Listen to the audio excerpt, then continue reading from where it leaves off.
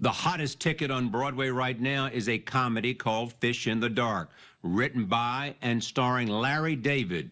He's famous for playing a crusty curmudgeon on the television show Curb Your Enthusiasm, and for being the co-creator of Seinfeld, where a lot of the jokes came from real-life Larry David experiences. Now he's playing another character that walks and talks like Larry David.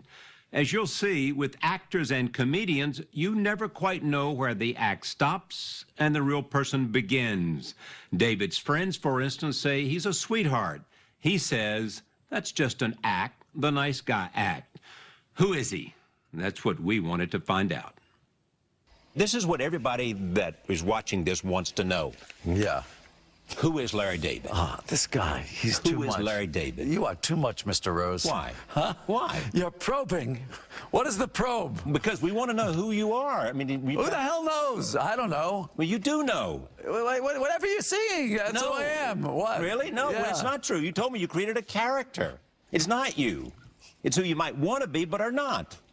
Who are you? I'm a jerk. That's who I am. You're like not. That's an act. I'm like everybody else. No, I'm a jerk. That's an act. No, it isn't. It really isn't. No. How are you a jerk? Oh, look, let's stop talking about me. That's why I didn't want to do this interview in the first place. I had to be talked into 60 Minutes. You think I wanted to do this? I didn't want to do it because I knew you'd be asking questions like this. Then why did you do it? They talked me into it just like they talked me into the play.